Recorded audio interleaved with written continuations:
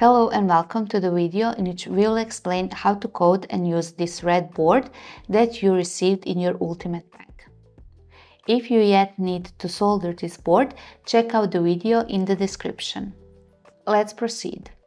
Connect the module to the Batcontroller and connect the Batcontroller to the PC. Turn the Batcontroller on and go to code.circuitmaps.com. Let's create a new sketch named Solder Pro.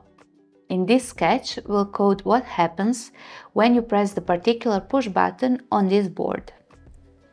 It is important to remember to locate the push button blocks inside the modules block section and not in the I/O block section. Look for this block labeled when button pressed. Drag and drop it onto the drawing area. Inside this block, place Set LED Intensity to block. For the first button, we'll choose the P10 button.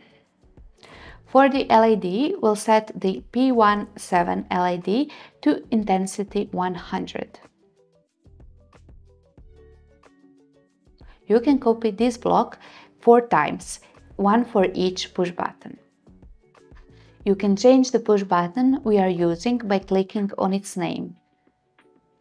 The same goes for the LED. Leave all the intensity values at 100.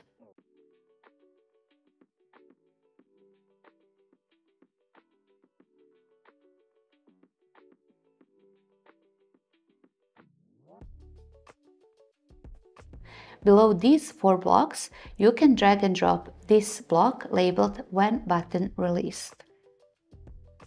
Inside this block, place Set LED Intensity to block. Copy it 4 times, one for each button.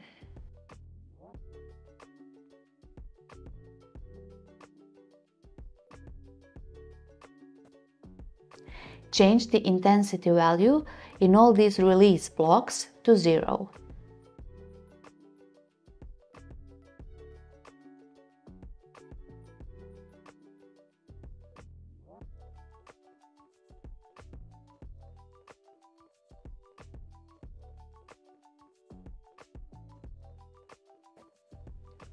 Lastly, we'll need to add the Loop Forever block and the Scan Pro buttons block inside it. This part is crucial for your code to run properly. Click on the Run button and start pressing the push buttons. If everything is working properly, the LEDs should go on and off depending on which button you press.